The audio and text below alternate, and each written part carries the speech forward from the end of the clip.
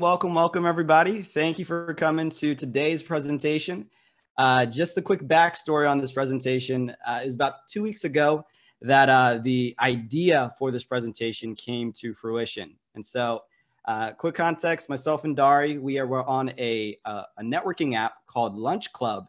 And we connected and we realized that there was a lot of shared interests in terms of things that we're focused on and things that we want to do. And so over the past 2 weeks, it's at times grueling to put together a lot of the marketing material to really put this webinar for you together. And so, today we're going to have myself, Dari, and Mike, all who will be presenting on today's topic, which is to source, interview, and select top talent for your HVAC company. And so just to set the context for today, I want to share with you a few stats. Approximately right now, there is 80% of U.S. construction companies who have said that they can't find qualified workers to work on their projects. And a big reason for that is leading into the next point, which is that the average HVAC professional's age is approximately 54 years old. And so at 54 years old, these professionals, they're expecting to retire within about 10 years.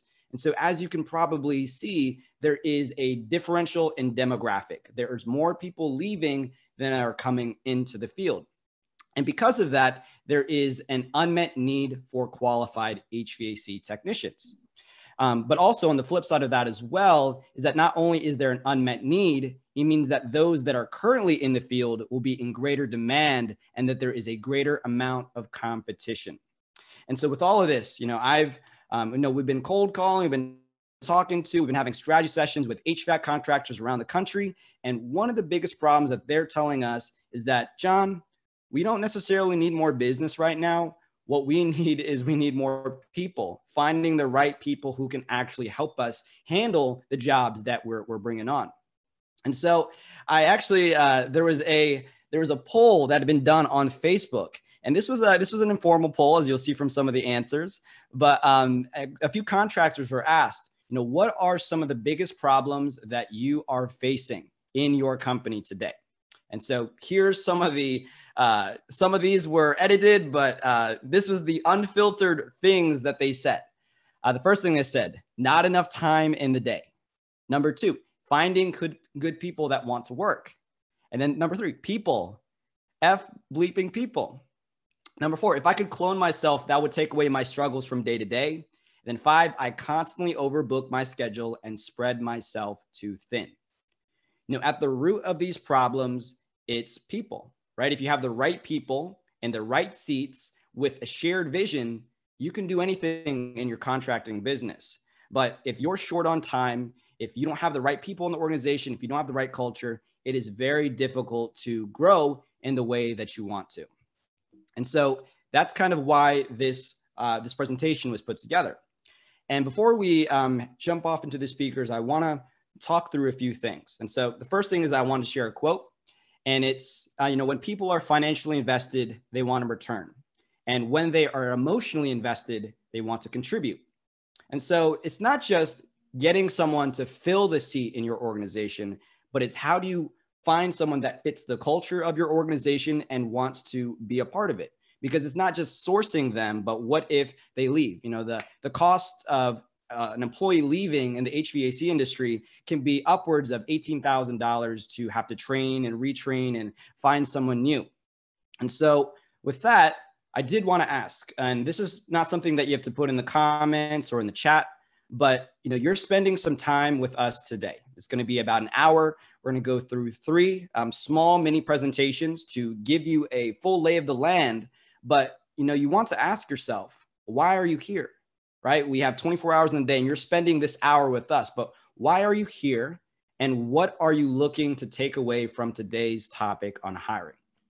And I'm going to pause for 15 seconds just so that you can think it through. But it's important. You always want to make sure that whenever you're going into anything, what is your takeaway? What question do you want to get answered? Do you want a resource? Do you want a person to be connected to? What are you looking to take away? And I'll pause for a few moments.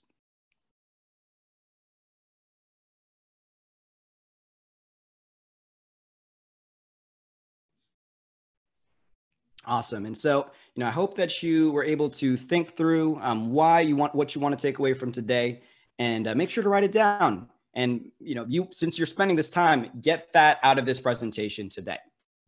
And so for today's agenda, I just want to give you, what is the breakdown of this hour together. And so the way that's going to be broken down is first, we're going to go to Dari, and she is going to be sharing with you guys the best practices for sourcing, interviewing, and hiring. And that first segment will be 15 minutes. Next will be Mike Kassler, and he will be sharing with you a presentation on your options for human resources. So what's available on the landscape for you. And then finally, it'll be myself, and I'll be sharing with you how to build your own HVAC candidate sourcing system online. And then after that, we'll have some Q&A, and we'll also be sharing a really cool resource that you'll be able to take away from this presentation. And so it's going to be a quick breakdown, and yeah, let's head right into it for today. And so for our first speaker, I want everyone to meet Dari. And just for a short bio, Dari is an accomplished human resources professional. She has 30 years of well-rounded HR experience built on an in-depth professional knowledge and the ability to efficiently manage tasks, small and large. Her specialties include California, hospitality, employee investigations, labor relations, large-scope project management, employee morale, team building, leadership training and development, wage and compensation design execution, and working with hourly entry-level teams. And so without further ado, I'll pass over the screen to you, Dari, and let you get on started. Welcome, Dari. Thank you so much for the nice intro. I think, yep, there we go. All right. Screen look good? Good to go. Okay, perfect. So thank you everyone for giving us your time today. I know time is a valuable commodity, so we appreciate you spending it with us. So we are hoping we can give you some great nuggets, tips, tricks, and again, we've got a great handout for you to accompany this. Part of it is hiring, part of it's retaining. So finding them, hiring them, keeping employees. So this whole program today is going to focus on ideas for hiring, sourcing, and hiring them. We'll have to do another follow-up for keeping them. But let's talk about this. So it is so challenging, and it's not just construction. It's any industry that has a lot of hires that could be considered maybe entry level or manual labor, hospitality, service industries, landscaping, staffing companies. Everyone is struggling.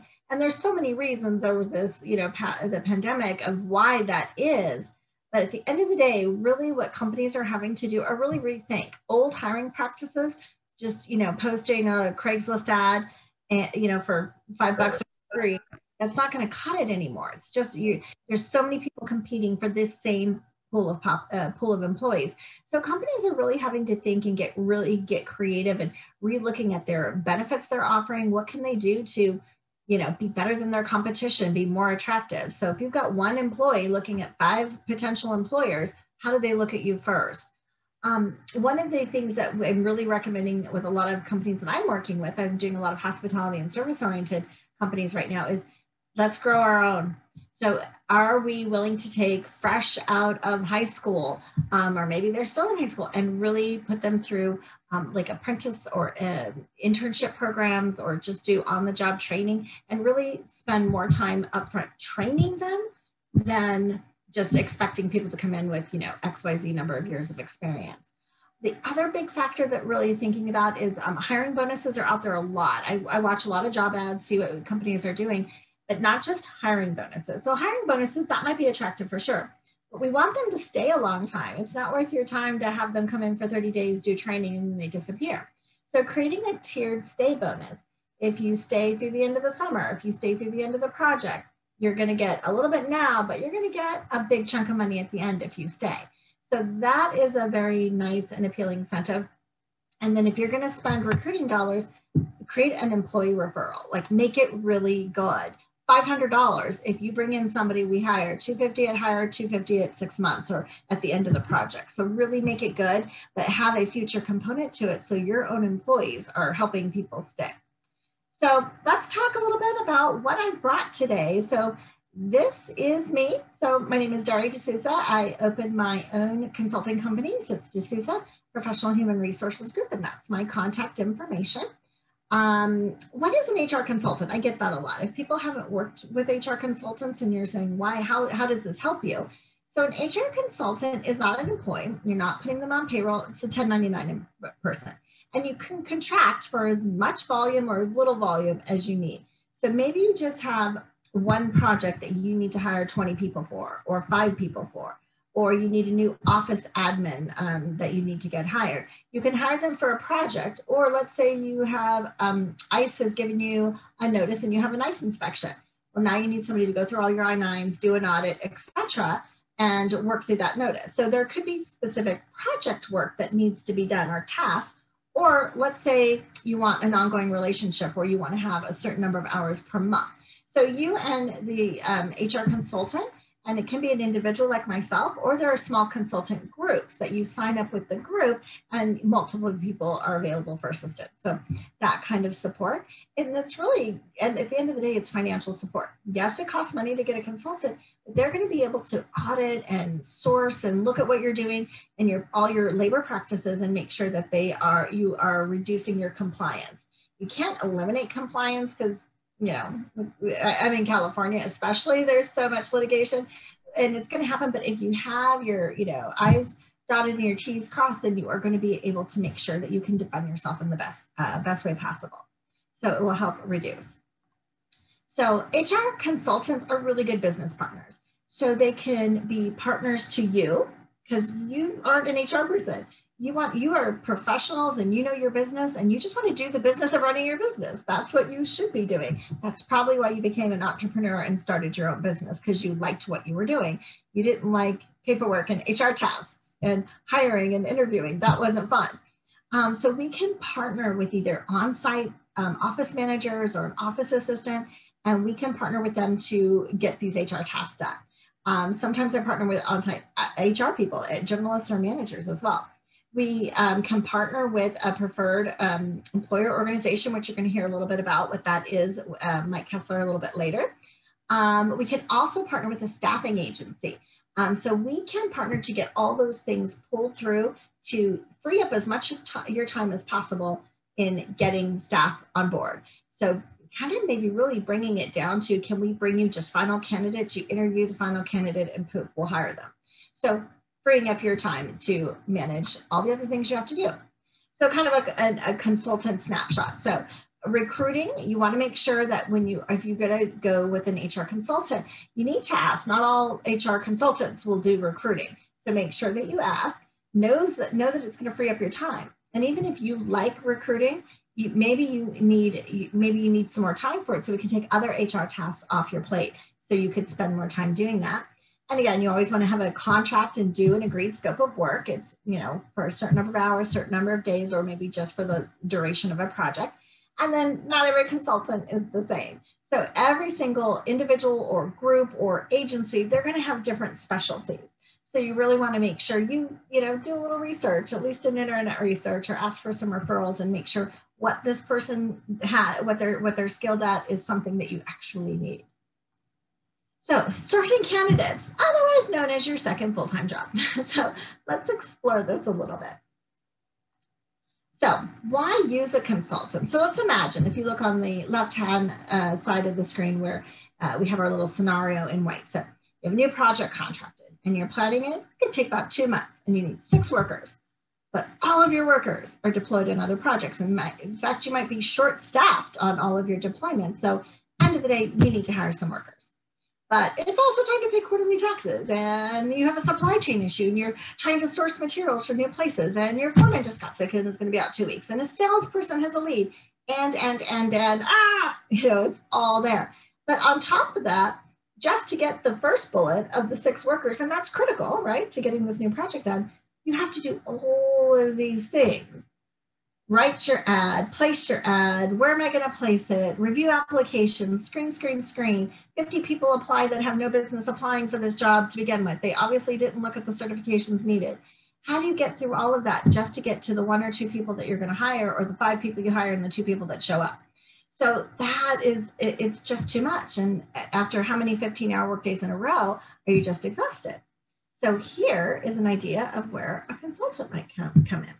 So what if, same scenario of all the busy things, what if you were able to email or call your consultant and said, okay, I need 6 people. Here's the rate of pay. Here's the job. Here's the start. Here's the end. Go. And this person has been partnered with you. So they know your company. They know where you like to run ads from. They have all your job descriptions, or maybe they helped you write those job descriptions. So they really know the qualifications needed. Or you're willing to do training. So they're going to put together a boot camp and do some rapid training to skill up maybe people graduating from a, some kind of a job skills program in your area, and they're going to train them, teach them, and get them on board. So you can hand that off. And even if it's just bringing it down to source through all the many applicants that shouldn't be applied, get me those couple, schedule down to those top tier candidates and schedule my interviews. Then all you have to do is show up for the interview, or phone, show up for the interview. That's all you have, and that frees up your time. You know it's happening, you know it's being taken care of, and you just have to come in for that final hiring decision. That's how that can help you. Something that's nice with an HR consultant is HR consultants are good HR practitioners. So they can actually do a lot of different things versus maybe like a staffing agency, which is just going to do the hiring component. And that can be helpful too, but so you could get more bang for your buck. So that's how a consultant can help you. I've listed here a couple different things that, additional services that an HR consultant can provide. Some of it might be writing job descriptions. You might know up in your head exactly what you want your workers, what skills they want, and what you want for an attitude and all those pieces. But taking the time to sit there and type it up into a legally sound, meaningful job description, that takes time. So that might be something. I think one thing that's good with HR consultants and just HR in general is we're really good about knowing the market and connecting with veterans group, trade organizations, community organizations, schools, things like that, and making continuous relationships. And maybe, if there's a way to do internships, we'll do internships for your people, because then really good interns, you swipe them and they become really good employees. So a lot of different things in addition to just some of the recruiting support services that a consultant can do.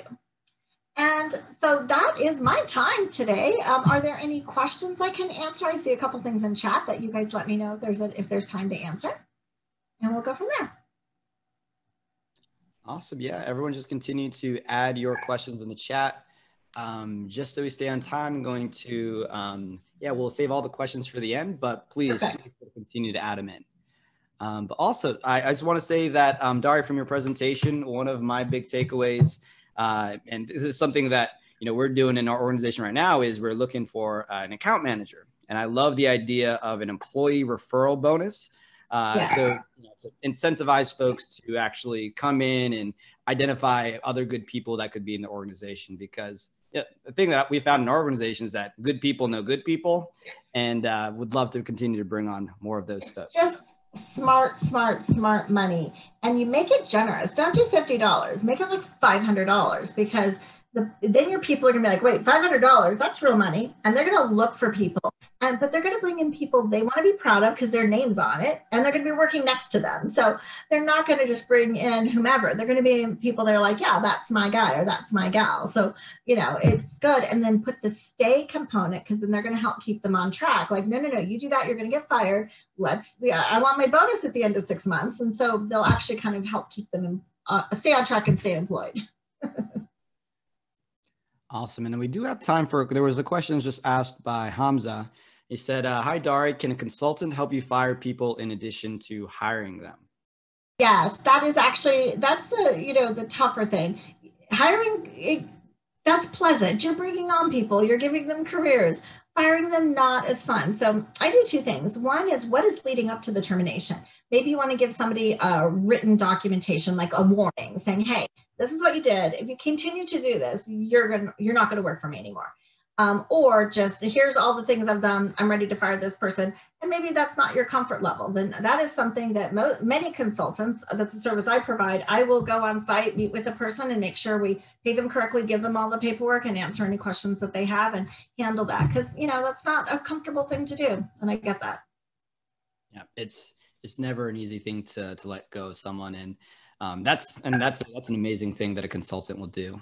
And so Awesome. Well, just to stay on track, thank you, Dari, for your time. And now I'm going to share the screen and introduce Mike. And Mike will be our next speaker. And Mike Kassler, he is a business performance advisor with Insperity in the San Diego, California market, where he assists small to medium-sized businesses run better and grow faster. Michael possesses vast business leadership experience running divisions and regions with more than 150 employees and greater than 400 million in annual revenue. In addition to Michael's expertise in human resources, he has experience in print and digital marketing, direct mail, e-payments, as well as the wireless and hospitality industries. So without further ado, I'm going to hand it over to you, Mike, and thank you for your time today. Well, thank you for having me. I appreciate that.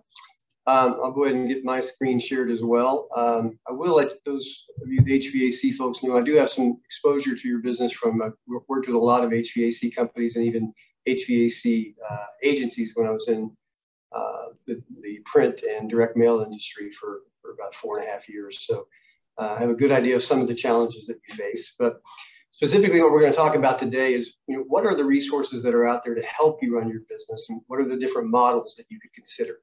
And there's not necessarily one right model for the industry. It really is where you are in your business. And so we'll take a look at those in some detail. Quickly, well, there we go. So just real quick, a little bit about Insperity for those who may not know. We're founded in 1986. We're about 35 years old now. We've grown to a $4.3 billion corporation. We have 80 plus offices across the country and do have customers in all 50 states at this point. We are on the New York Stock Exchange under the ticker symbol of NSP, if you want to check us out. And we are what's called a certified PEO, a CPEO, and I'll explain a little bit more about that here in just a moment. Before we get into the different options that are available for you, I do want to share with you, these are the most common mistakes that we see from an Insperity's perspective that clients make and where we're able to help them out the most. So these are compliance mistakes businesses make. They revolve around discrimination and harassment, hiring and terminations, employee records as far as regulations on what you keep, what you can share, what you can't, misclassifications. You misclassify as an exempt versus non-exempt, or a 1099 employee versus what needs to be a permanent employee.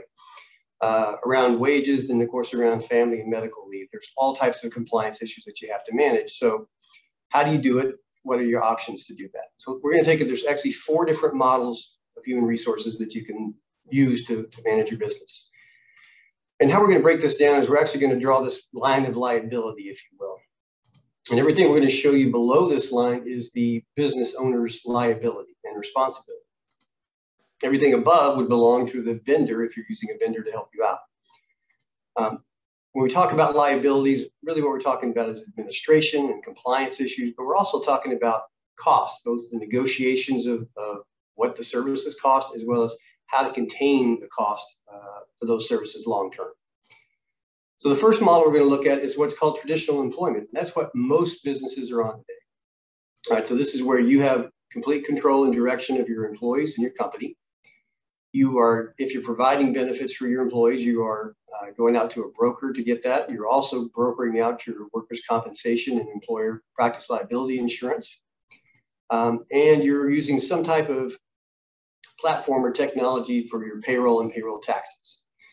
And then you have HR issues, which are all the people issues that you have to work around with. And you can do that in various ways, but one may be to hire a consultant like Dari to help you.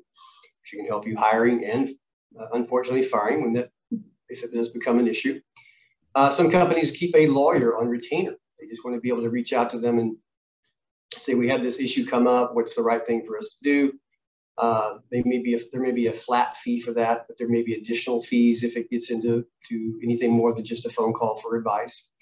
Or they could have an employee that they bring on board. And the employee actually is trained in HR and hopefully current in their trainings and can help you avoid any upcoming issues.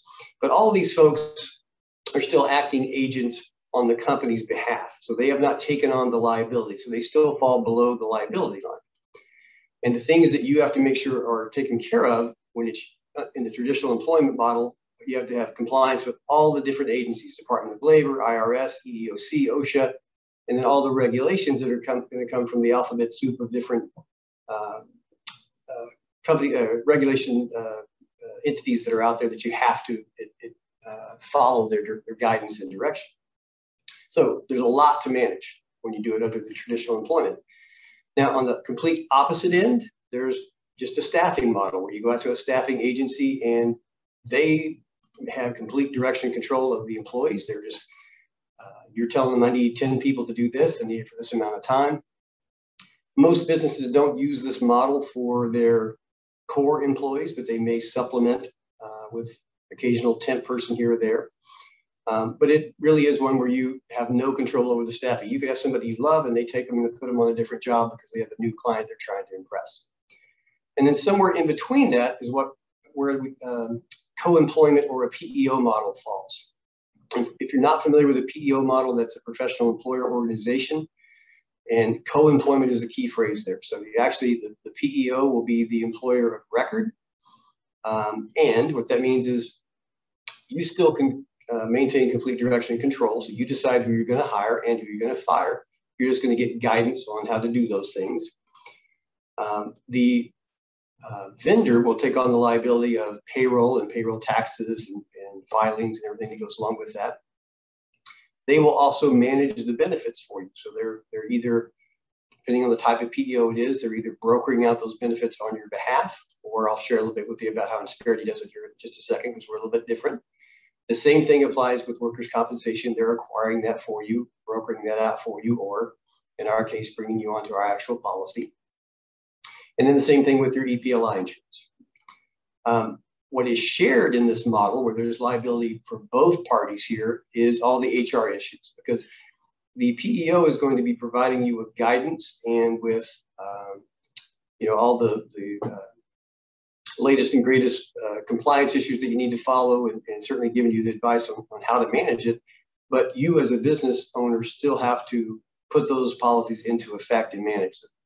So they can give you all the advice on how to do it, but if you don't do it, then you're still going to have some responsibility in that type of relationship. Now, the reason there's two models here is there's another model that looks very, very similar, except for the benefits. So you can go out and outsource everything to a PEO, but still keep the benefits in-house with a brokered relationship that you have. And maybe you've got a brother-in-law that's in the insurance industry, and you don't want to take business away from them. So you can do that. Now, not all PEOs are built alike.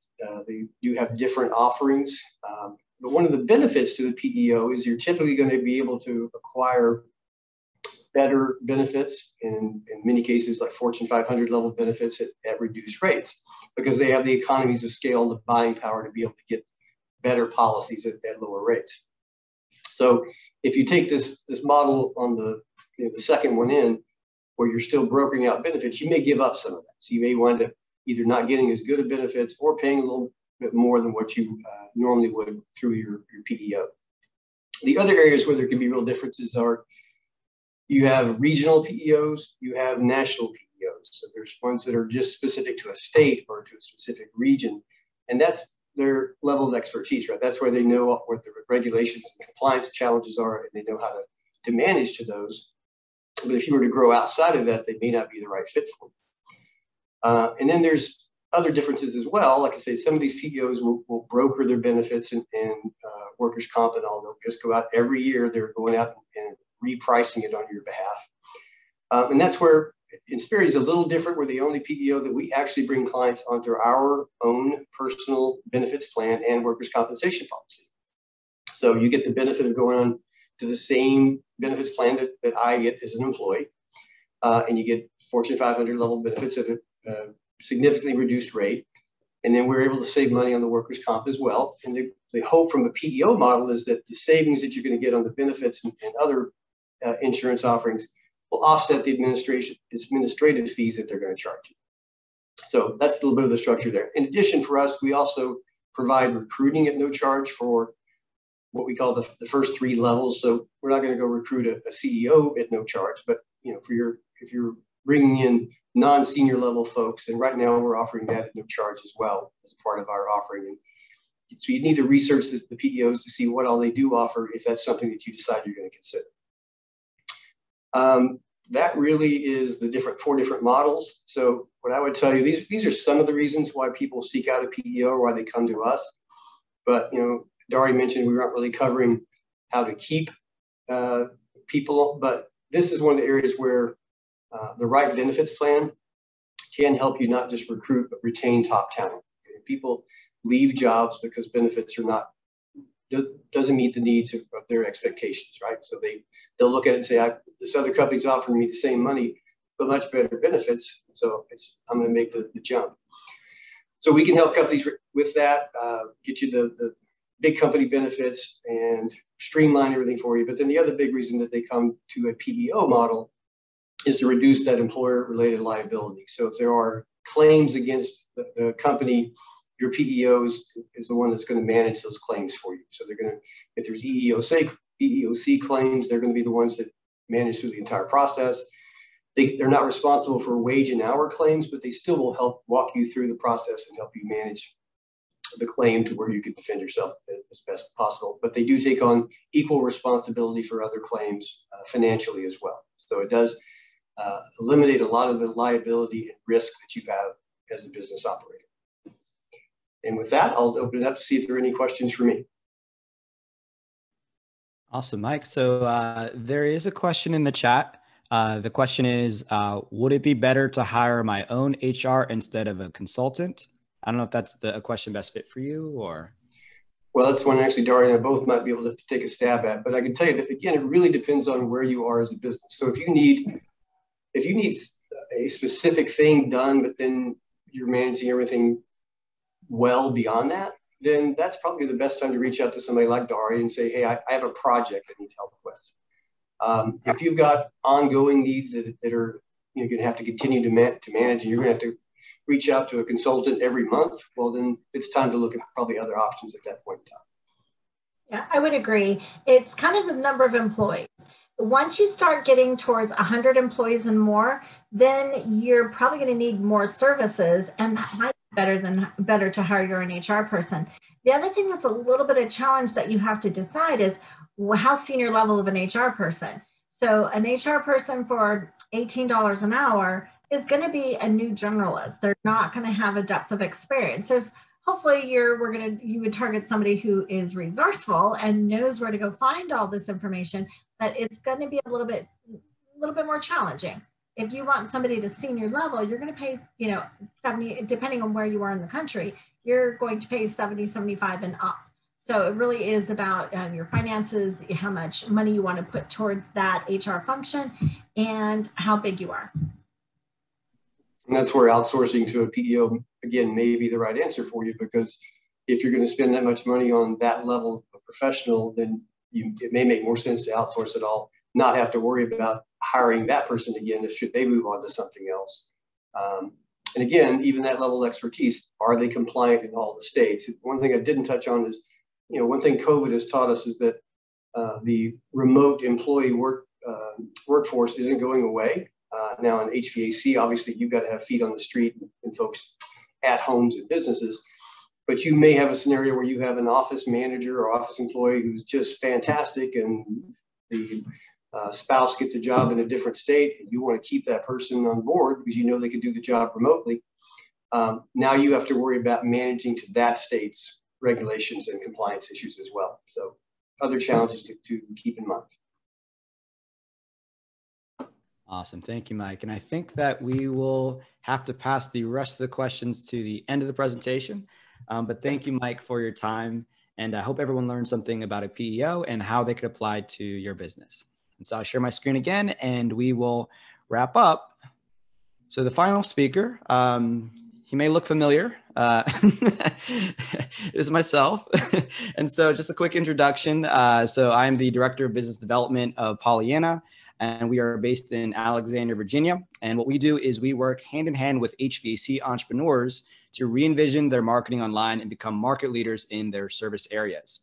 And so one difference between myself and the other speakers is that I am not an HR professional, and I'm focused more on the marketing of a position online. And so bringing that to my slide. So the title of my section will be to build your own HVAC candidate sourcing system. Source new installers, technicians, dispatchers, and customer service representatives on demand. And the way that it's going to be a unique angle, the way that we're going to approach it. And, I'll go through some of the mistakes that we've seen, and also I'll transition to what are some of the strategies that you could use, which will be applying some of the insights from before, but specific to your online strategy. Okay, so a little bit about who we are. That's myself and the team. As I mentioned again, we are a digital marketing company, and we provide a complete suite of online services, accessible websites, SEO, Google Ads or targeting, email marketing, email text automation, and even have a component for an inbound call center. And so we are members of the Air Conditioning Contractors of America, Entrepreneurs Organization Accelerator, and also the Seven Figure Agency. And so with that, I do now want to transition to the content, and I want to talk about the 6 mistakes you'll make marketing your job opening online.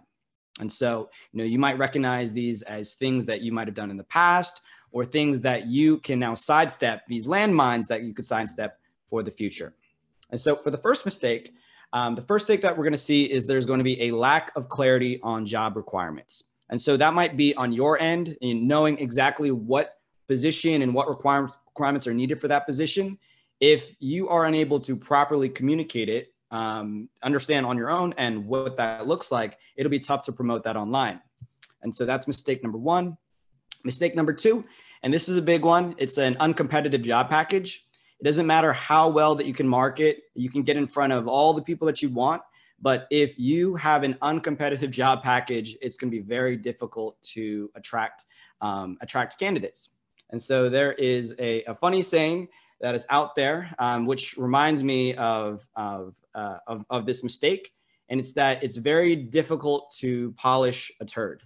And basically what that means is that, if your job package, if you have low pay, there's no benefits, then no one will want to work. And so it doesn't matter how your marketing is, you need to have a solid job package. Mistake number 3, not being proactive when filling a hiring need. We see this all the time with HVAC contractors. They're busy. They got to hop on jobs. They got to work on installs, and they just don't got enough time to fill the positions that they need. And so when they get to that point during busy season, let's say during the summer, they're looking to grow their business. They hadn't taken the time to cultivate the pipeline. They are now reactive versus proactive to the need at hand. And so that's a missed opportunity. And so you don't want to be in that position where you're on your heels. You want to be on your toes, forward and proactive, ready to fill that hiring need. Mistake number 4, not properly qualifying candidates. There's ways you can set systems up, and I'll talk about that later in the presentation. But if you aren't properly qualifying who's coming in, you're going to be entertaining a lot of candidates. If anyone has been on Indeed before and put a job listing out there, you're going to get 400, 500 applicants, and you got to go through all those applications, look at their resumes, and like 50 to 60 to 70% of those folks aren't even qualified to participate, but you're wasting your time. And so you need filter systems to get you out of wasting your time with qualifying. Mistake number 5, lack of follow-up. You might get a lead of someone who could be a great installer, but if you're not actively following up with them because you might be busy, and that's completely understandable, that good person is going to be lost, right? Good people, they have their choice of where to work. And so if you're not on it, if you're not proactive, you're going to miss out on good people that can help you grow your organization. And the last mistake is manually doing all the work. So, if you're manually responding to every single message, if you are, just taking the time, you're already busy and you're doing all the texting, you're doing all the follow-ups, it's a mistake, right? Time is money, and we want to spend our time most effectively. And so that's a big mistake that we'll see. And so transitioning from there, we don't have a ton of time in this presentation, but I want to share with you 4 online options that you can begin to source your candidates. And a lot of these things are things that you could do already, and they're assets that you could develop, but you just aren't properly leveraging yet. And that's why I'm excited, because this is something that you could fix right after this presentation. Okay, so the first thing, as a business, you most likely have a social media account. You most likely have a Facebook, you most likely have a LinkedIn, you most likely have an Instagram. And so your company has one, you have one, and then your employees have some too. And so you have all these different fishing lines that can be in the water, and you can utilize those resources to attract more candidates who could be ideal to your organization. And so one thing that Daria had mentioned earlier was creating an incentive program for employee referrals. And so one thing that you can do is you can work with your employees, encourage them to share on social media, but also take the extra step of getting a graphic designed so that they can publish it on their profile and attract more people that way. The second thing is, not in addition to just the employees posting and you posting, are you considering how you are portraying your company online, right? Are you showing pictures of your team? Maybe you have bonding experiences. Maybe you go out for dinners if you meet a quarterly goal. You want to create, a perspective of your place as a place that people want to work. You're not just like all the other HVAC companies, but we feel like we're part of a family. We feel like we're part of something bigger, and we're working towards something, and we can see that. And so, these small tweaks on your social media, this will not only help you with attracting, the right team members, but, this is something that your customer will also like to see as well. Tip number 2, leveraging your website for marketing. So a big mistake I've seen for a lot of HVAC companies that they just don't have a careers page on their website. And so if you don't have a careers page on the website, if someone finds you through a Google search, maybe they might call in, but, why not be proactive and sell your company on your own website, because you're going to have it anyways. And so very similar to social media, you can post pictures of the team. You can share positive testimonials of team members, like how they enjoyed working for your company. What are some of the benefits that you might offer? What are some of the professional development programs that you can take people through? These are things that anyone would really love to be a part of. It's not just, oh, I'm going to clock in and I'm going to get paid, but there's something bigger at play here. And so, just to hammer in the point, the last point is your website marketing is not just for potential customers, but it's going to be for people who are part of your organization. All righty. And then number 3, another way to source candidates. And this is not necessarily my favorite way, but this is one of the ways that you can do it, is that you can post on job boards. There's dozens upon dozens of them out there. We got Glassdoor, we got Monster, ZipRecruiter, Directly Apply, Google Jobs, Career Builder, BB. There's so many places out there. But if you are to use this, there are ways that you can maximize your reach on some of these platforms. And one of the ways is actually through optimizing the way that your job post is written. And so, for example, let's say that right now you Googled something like HVAC installer job openings in San Diego, right? You type that in, you go to the website, and you can take a look at, there's going to be a bunch of listings, and there's going to be some at the top and there's going to be some at the bottom. Part of why certain things are ranked at the top have to do with how you wrote them. And so some of the most important places to look for specific keywords will be the job title, the description, and the images. And I'm taking a digital marketer perspective from this. And so, that's how a lot of those folks are ranking, because that's where they're building relevance. And then last point on here is just the recurring question again. If you do post on job boards, do you have a competitive job package? Like I said earlier, it's very difficult to shine a turd. So you really want to build something that people are drawn to, and that's just a key thread with everything we're talking about today. And then the last thing that I want to say, a fourth option that is working really well is using something called Facebook employment ads. And so most people know that Facebook ads exist and they use that to get customers, but there's also a segment, a special type of ad called Facebook employment ads. There are more regulations and more things that will cause your ads to get rejected by using these, but they are a fantastic way to drive new candidates and on demand to your business, because you can control your targeting, you can control specific types of demographics, you can control your budget, and it's a fantastic way to begin to source. And the thing that I like about this as well is that you are able to stand alone from your competitors without necessarily having to compete directly with other HVAC companies. Because if you're on a job board, you got 5, 10, 15, 20 other companies that have similar packages to you. But with something like Facebook ads, you can target folks that might not even necessarily be considering leaving right now. They might enjoy their work, but if you're able to catch their attention, they're on social media, you might be able to begin to plant that seed. And yeah, that actually hits on my last point, which is you're able to market to a group of candidates who are not actively looking for work right now. And you can turn this on and off, which is why it's really, really exciting that it could be a source for you. Okay. And so with that, what if you could build this system to source those individuals, the right people and the right seats to your organization on demand? What could that look like? And so, kind of what I did here was that I created a brief map of what this could look like to help solve a number of the mistakes that you might be facing, and also how to streamline things. And so on the left-hand side, we have, let's say it's a technician candidate, right? They are on Facebook, and they're just browsing. They're looking at cat videos. I don't know.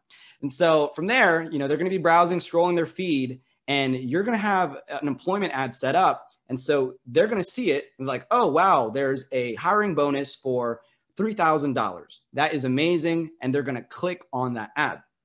And from there, when they click on that ad, there's a system on Facebook where they can submit their name, their number, and their email. And so once that's actually done, what you can do now is you can pass that data to a follow-up system, your customer relationship management system. Most people have this for their customers, but what if you had this for sourcing employees? And so what you can do is you can set up these systems that can automatically text and follow up, say, hey, I saw that you clicked on that ad. I saw that you were interested. Would you, please click here to fill out, our pre-qualification form. If people don't complete it right then and there, again, your ads are continuing to run. You can continue to source candidates. And so from there, let's say that someone actually decides to click on your link and they go to the pre-qualification form.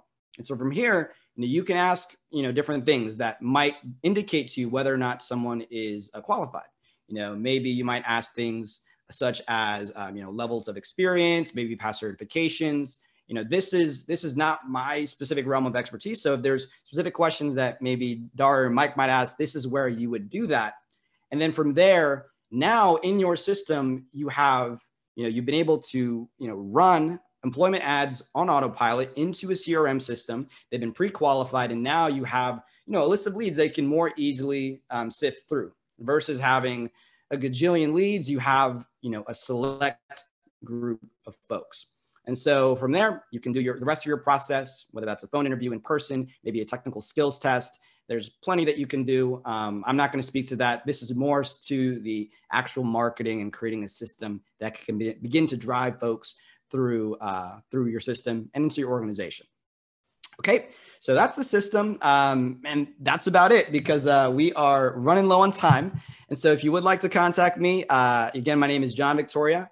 Love to connect, always love chatting with folks just to strategize, talk ideas and, figure out what can be done to help grow the business. And so my contact information is here, John at Polianna.net. And there's my phone number. Feel free to give me a text or give me a call. But yeah, that's about it. So I think with that, we will transition to the last few minutes of this presentation. Are there any remaining questions that anyone has? And this can be for any of the speakers. All right, actually, let me check the chat. Let's see if there's anything. Okay, so Hamza asked, Mike asked about long-term cost containment. How are you able to achieve or manage that if you were working with a PEO? That's a good question, but it really does kind of, again, depend upon the particular PEO that you're working with. So one benefit that you get from the PEO is, again, going to be the buying power, right? Because they're buying for multiple numbers of business. And so they just have many more people on a plan. So they're going to get better rates for you. But on the open market, if it's a PEO that has to go out and shop that every year, they're still subject to the same increases that every business would get. Now, they'll get you better benefits, but they're not necessarily going to protect you from those increases, and sometimes double-digit increases every year. So the one difference with Insperity, and not to make this too much of an Insperity commercial, but because we bring people onto our own benefits platform, and we are selective about who qualifies, so we won't bring an underwater welding company onto our platform because it's too high risk. We have very specific companies that won't qualify to be on our platform. We're really able to keep those annual renewal numbers down to single-digit percentages. In fact, over the last 10 years, we've averaged 3.25% for all of our insurance renewal rates, so significantly lower than what the industry average, and we're always going to be lower than the market average. So again, you really have to research the specific PEO and what their model is to know how they're going to be able to contain those costs for you long term. Awesome. Thank you, Mike. And there's another one here. How does a PEO help us prepare for safety compliance? It's another good question. So again, research, ask the PEO that question. From us, we provide a safety consultant. So we'll actually do a safety inspection upon bringing a new client on, in most cases, depending on the industry. But we'll even come, do site inspections and do practice runs for an OSHA visit and things along those lines. So you have a safety specialist that's assigned to your account, and that's fairly common in the PEO industry. But again, not all of them do it. So you need to research and ask those questions if that's something that's of concern to you. Awesome. And another one, and this might be for Dari. How long of a contract do you have to sign with a consultant? That would definitely be something that might vary consultant to consultant or consultant group.